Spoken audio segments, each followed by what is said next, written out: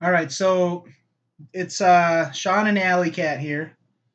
So what I wanted to talk about with you guys today has to do with the human soul, the animal soul, conscious living beings' souls, and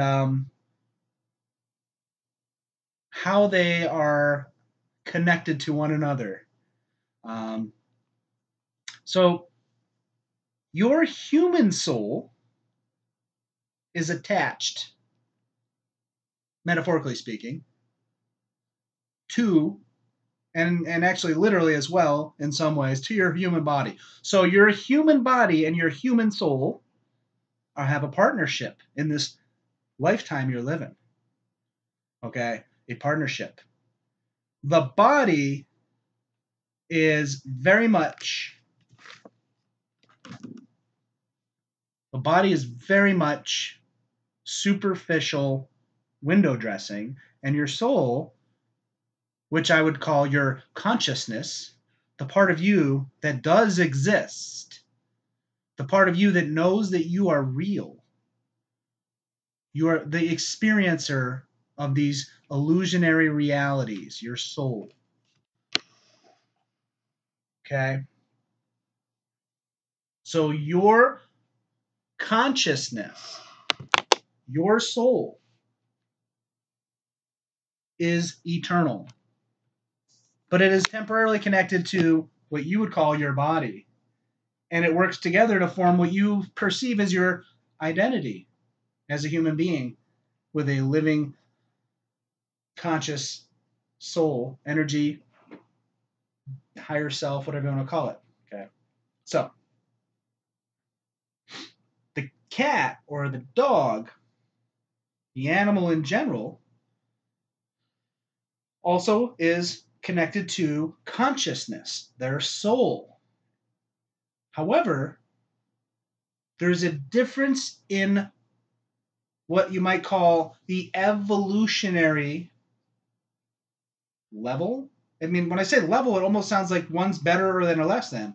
Human soul, animal soul. It's not better than, less than. The consciousness that is experiencing a physical reality that's connected to the animal's physical body is in a different evolutionary stage, commonly, as opposed to the human being and the soul that's connected to the human being's body living their version of reality. So the animal soul is learning different lessons, is experiencing different things, gaining wisdom in different areas, has a different focus than human souls would have in general. This is just an in general, on average. It's not across the board, not at all across the board. But generally speaking, yes, the animal souls and the human souls have different things that they're focused on, and it's based on the consciousness's evolutionary journey. In a lot of cases, consciousness will experience temporary physical realities connected to animal bodies. Eventually, the consciousness moves to merging with something like a human body. Now, I haven't really talked a lot about the evolution of consciousness, and because of that, I don't have the the most comfortable way of summarizing it in an easy to understand format. So I'm just going to kind of throw things out, and over time, I'll be able to be more specific and more clear. But I just wanted to kind of throw that out there just to kind of get a feel for what you guys are perceiving when it comes to human and animal and the differences in their consciousness. Animal consciousness is that the consciousness that's connected to animal bodies usually does not have a well-defined sense of self. However, most consciousness that's connected to human bodies has a well-developed sense of self. The most So consciousness is on its own journey, and connecting to an animal's body and living those lifetimes, the consciousness experiences things, evolves, so to speak. Eventually, the consciousness is ready to merge with human bodies to learn the lessons and experiences that a human physical being would be experiencing.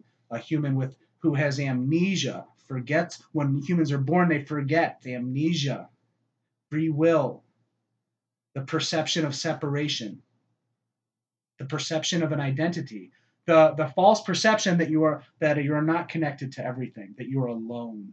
So it's a very intense and unique experience, this consciousness that's going through these physical human bodies.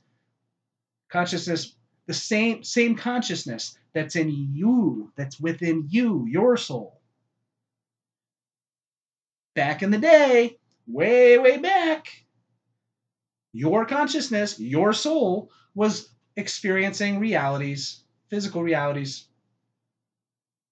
in animal type beings' physical bodies. So, anyway, like I said, I'm just starting out with this kind of focus when it comes to consciousness and souls, and yeah. So hopefully that resonated with some of you guys, and I'll see you again.